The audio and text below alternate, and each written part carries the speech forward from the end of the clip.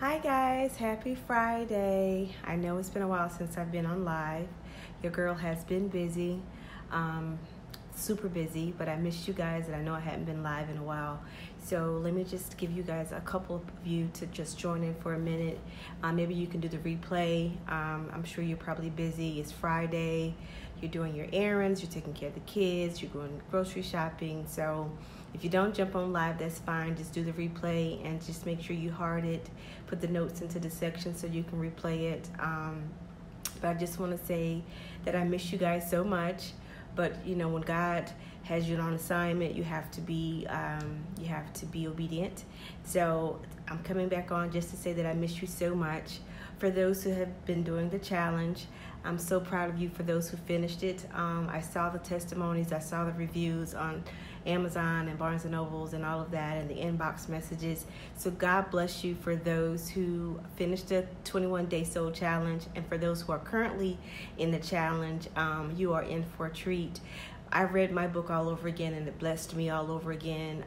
It just reminded me of why I did what I did. Hey, Miss Craig, how you doing? I'm just jumped on just to say hi to everybody. I miss you so much. Like I said, if you don't have time to watch the live now, that's fine. You can do the replay. But I just wanted to say thank you from the bottom of my heart. Right now there's a storm going on in my hometown, in my home city. That's Eastern North Carolina. My mom's there, my sister there, my family's there. So they have been in my constant prayers. I've been on the phone just making sure that they're safe. So, you know, continue to pray for my family that's in North Carolina that's affected by Hurricane Florence.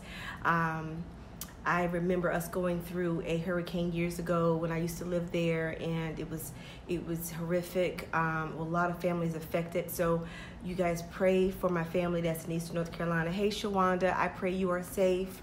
I thought about you this morning, so just tell me that you're okay. Text me, let me know you're okay. Because even though it's a category 1 and it may not seem like a big deal to some people, I think about the cresting of the water, the rising of the water, and it, you know, coming on land and affecting businesses and homes and people not being able to go anywhere. So you're in my prayers. I love you guys so much. But it's something that's been on my mind all day today. I woke up with it, and I have to be super obedient. You guys know me. When God gives me something, I gotta share it. But I just thought about what during this season of hurricanes, you know, we are going into hurricane season, and it's going to be the first of many storms to come. But are you ready? And are you ready not just on the natural side of preparing your house, preparing your, you know, making sure your family's safe, make sure you got the food, and making sure that you guys seeking shelter, but are you ready on a spiritual level when you're going through the storm? Do you have enough to sustain, to make sure that you are safe? Do you have enough to ensure that you are ready, in a sense? I just know that there's a lot of personal storms that people go through, and they act like it's taking them out because they're not ready, they're not prepared. And just know that in this season of your life, if you are currently going through a personal storm, you know, whether it be your finances, whether it be your marriage, whether it be your children acting up, but do you have enough inside of you to sustain that storm? Is your mind ready? Is your soul ready? Is your spirit ready? You know, because you are going to be faced. You are going to be faced. And during that season, are you prepared for what's to come? And during this time of those who are weathering the storm, I need you to catch this. For those who are there, who are weathering the storm, you just ensure that your mind and your soul and your spirit is ready to handle what's to come, because it's going to be a lot more ahead, a lot more to face, because this is the season. This is the hurricane season. This is the season of disaster. And are you ready mentally? Are you ready spiritually? Do you have your finances in order? Is your mind sharp? Is your circle strong? Are you ready to weather the storm? Not the natural storm, but of the spiritual storm. Are you able to face the naysayers? Are you ready to face the issues that happens in your marriage? Are you ready to handle if your child gets in trouble at school? Or do you waver? Or let me catch this. For those who are in the storm, and I use this metaphor all the time, when you're in quicksand, and when you're in quicksand, all you think about is your feet, right? Your feet and your legs being stuck in this quicksand, and you can't move, and all you're doing is focusing on your feet. But there's an olive branch there there's a whole hallelujah. There's a branch there waiting ahead if you look to the hills. So, but because you're so used to looking down in your current situation, you can't see what he has for you because you're too busy looking down. So I'm saying that to say to stay ready at all times and ensure that while you're staying and preparing yourself that you can sustain anything that comes your way, whether it be an issue with your marriage, whether it be an issue with your job, whether it be an issue with your children. Stay ye ready at all times so that when it comes, it's not going to knock you down, because 10 toes down, you have been preparing your spirits. You have been preparing your mind. You have been preparing your soul for whatever comes your way. And then that way, when somebody hits you with the 1-2, you could do an uppercut against the enemy. You could do an uppercut against the enemy. And so that you're not so easy to just fall down and cry and waddle.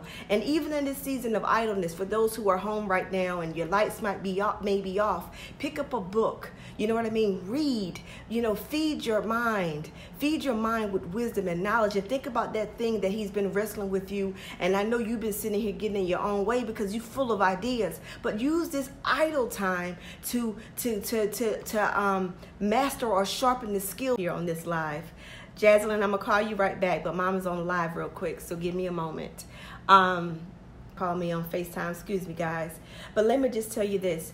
During this season, for those who are in this hurricane, right now you're home and you're sitting here with all this idle time, sharpen up the skills that God gave you. Master the craft that God gave you. Start writing things down. Start journaling. Start researching. I'm a Google fanatic. If I don't know something, I'm going to Google it. Start Googling it. Start looking it up. Start making phone calls. Don't be afraid to ask somebody something, because I'm going to tell you something. That pride could get in the way of your blessing. That pride will get in the way of your next season, of the next season he has for you, because you're too busy worried about, well, I'm scared to ask them something. If you ask not, you get not. That's how I feel about it. And sometimes you don't always have the answers, but during this season right now, for my ones that are home and you're watching me live on this Instagram, I'm on this Facebook right now, for those who are idle, pick up a book, and just know this.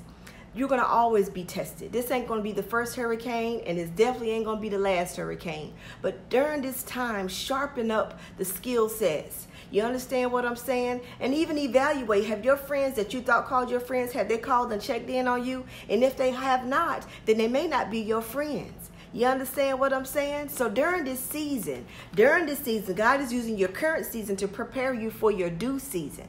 I'm going to need you to catch that, and that is in my book. God is using your current season to prepare you for your due season. So because it's hurricane season right now, this is going to be the first of many. Know that. But can you weather the storm? Can you weather the storm? Can you weather if your husband ain't on, you and your husband ain't on the same page right now? Are you just wanting to not talk to him? Or you just ready to shut down the bedroom? Or you just want to just not talk to him or ignore him? No, you have to weather the storm if you love him. You have to weather the storm if you want to, and you have to fight for it. You have to fight for anything that you know that you believe and love. Just like with your children may not always obey what it is that you're giving them, right? Kids are kids. They have a child mind. So it's our job as adults to steer them the way that they should go. You understand? Same thing that God does for us. He stirs us in the ways that we have to go, but we have to ensure that once he do that, that we obey. Understand? Stop fighting it. Stop, doing it your own way, and stop listening to the people who don't want you to get nowhere, because they're not anywhere. You understand that? I see a lot of people sometimes want to move along with what everybody else is moving, and you're blocking your blessings. You're blocking your blessings. You're not always, meant to be with these people in this new season. So I just wanted to say I love you guys so much. This is hurricane season. This is going to be the first of many, but can you weather the storm? Can you weather the storm? Not naturally, but spiritually. Are you able to face and sustain through this storm? If your finances don't look good today, are you going to sit in the corner? Are you going to cry? Or are you going to come up with creative ways or ask God for resources so that he can build that bank account to match the taste? Because God will do it. I ask God all the time, listen, now you made me this way. I like high-end stuff. So God, I'm going to need you to give me the resources or the wisdom so that my taste matches my bank account. You understand what I'm saying? I'm specific with my prayers. And he's going to give me an idea, or he's going to give me a resource. And if he gives me an idea and I may not quite understand where it is right now, I'm going to research that thing and I'm going to master it. And in this idle time, sometimes too, in this idle time, you'll be amazed of the amazing ideas that you come up with. Or you'll be amazed at, I impress myself a lot of times because I'm an idealist and I dream in color. How many people dream in color? If you dream in color, say I dream in color in the comments. Hey, Artavia, how you doing? Hey, Teresa. Hey, Tiff. Hey, Tiff. Hey, Rochelle. Listen, just if you dream in color, put it in there. I dream in color. For my idealists, for my people who dream in color, for the people who can't be in a box, we are always thinking, always thinking. So during this season where it seems like it's slow, during this season where it don't feel like things are popping off how you want it to, sharpen it up. Sharpen it up. Sharpen it up. Start researching, start mastering the craft, start taking a course, start asking people for information. Don't be afraid to. I mean, sometimes y'all come in my inbox with a lot of, you want the recipe, but if I give you the recipe, are you willing to come in and do the work? So I'm very cognizant about if I give you all the recipe, because sometimes I'm not supposed to give it to you. You got to go out there and you got to work for it. You got to get out there and you got to work for it. Yes, Teresa, you dream in color. For my people, my visionary people who can't be in a box, or even my visionary people who work 9 to 5, that may just be a temporary situation, because that 9 to 5 could fund your dream. That 9 to 5 that you at can fund your vision. You understand? So during this season of idleness, don't allow the devil to get in your head and tell you what you can't do. Just know that you're preparing. God is preparing you for your due season.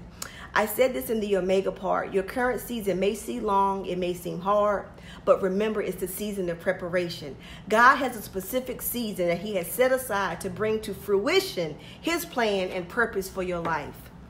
If you haven't got the book, please get it. For those who finished it, God bless you. I hope that 21 days challenge blessed you. For those who are in the challenge right now, keep pressing. Don't you dare stop. Don't you dare stop. Don't you dare stop. And I'm saying that because sometimes we need that iron sharpens iron type mentality. You understand? We don't always have the ideas. We don't always have the answer. So it's good to bounce off ideas with certain people, but be cognizant and pray though about that person that you're sharing your ideas with. Be very careful on who you share your ideas with. I made a post today on Instagram and on Facebook about the vision and how you have to be sure that when whoever you share that vision with, I treat my vision just like a newborn baby. When I first have a baby, I'm not trying to let nobody hold my baby. I'm just not doing it. Because you could subject your baby to germs. You could subject your baby to issues or health issues because it's too soon. Same thing when God gives you an idea or gives you a vision. Don't be so quick to tell everybody about what it is that God told you. You hold it, you catch it just for a minute. Don't be so quick to tell everybody your ideas and your thoughts. Because see, God gave it to you and not to them. And sometimes you can hinder it before it even starts. I'm going to need you to catch it. Sometimes you can hinder it before it even starts. And I'm telling you that because you have to be very, very careful, because the enemy looks into your future. He knows the greatness that God is going to bless you with, right? He knows the greatness he's going to bless you with. So what happens is he try to block it. And sometimes he uses people. Sometimes he uses situations to block it because he don't want you to be great. He don't want you to be great. So be very, very careful on who you share your vision with. Be very careful. Treat it just like it's a newborn baby, and don't be anxious. Don't be so anxious to just step out there and then you do it prematurely and then you shortchange yourself when you could have just held on a little bit longer. Researched it a little bit longer, because there could be a ram in the bush for you. There could be an opportunity waiting for you. But because you get so anxious, you be ready to just jump into it. You be so anxious, you just wanted to, because you want to look like you being busy. But I'm going to tell you something. That blessing that's sitting there waiting for you, it's going to be there if you activate.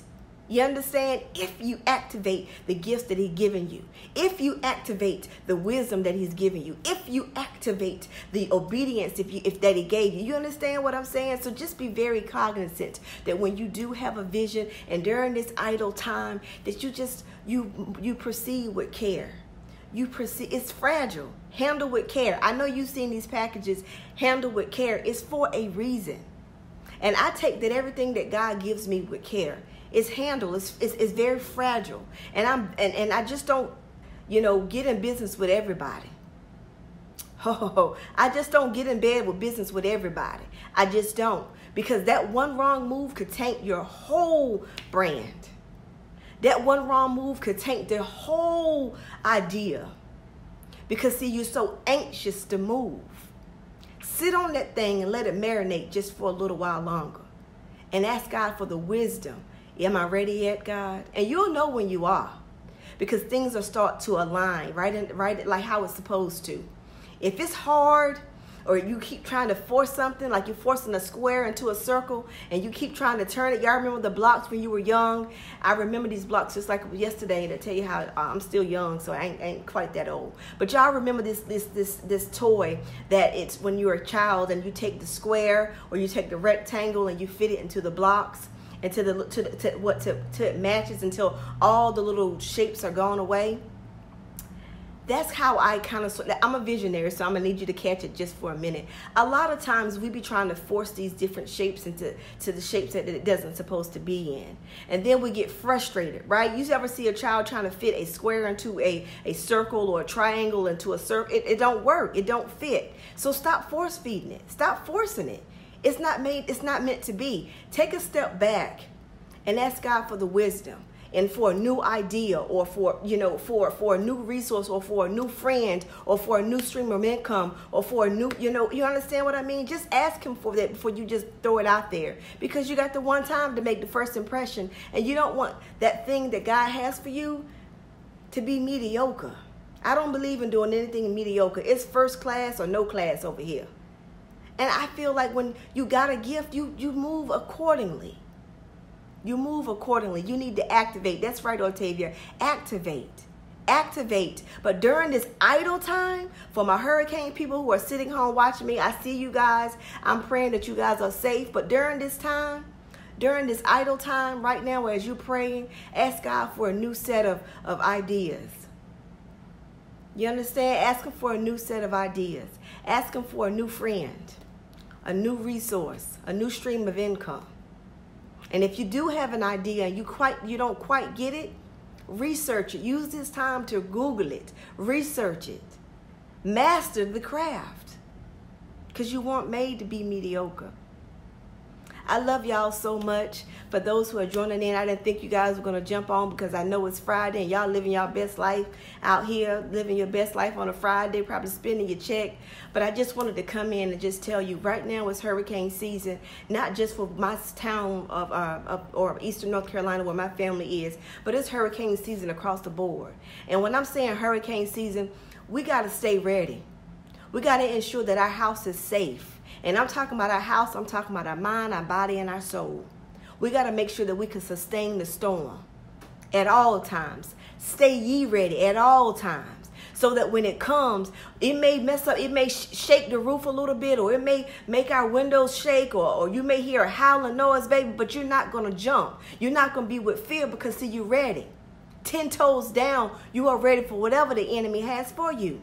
So feed your mind, feed your soul with spiritual goodness. Feed your mind and feed your soul with the food of God, with the food of God. And that's the word. That's all I'm saying. I'm not telling you I'm not hitting the head with the Bible or anything like that. For my people who get it, I'm going to need you to catch it. I stay ready at all times. So when the enemy try to come with the 1-2, I'm going to hit him with the uppercut because I'm ready. I've been training for this. You are built for it tough. Put that in the comments. You are built for it tough. You are built for it tough. So whatever the enemy have for you, tell him to bring his best game. Because, see, you are the child of a king. And we don't buckle. We don't buckle. I see you, Shell. Okay, so I got to go. I love you guys. It ain't nothing you can do about it. Just keep pressing. This is the season to stay ready. I love you. Make sure you share. You are built for it tough. I love you guys. Make sure you share. Make sure you catch the book. God bless you.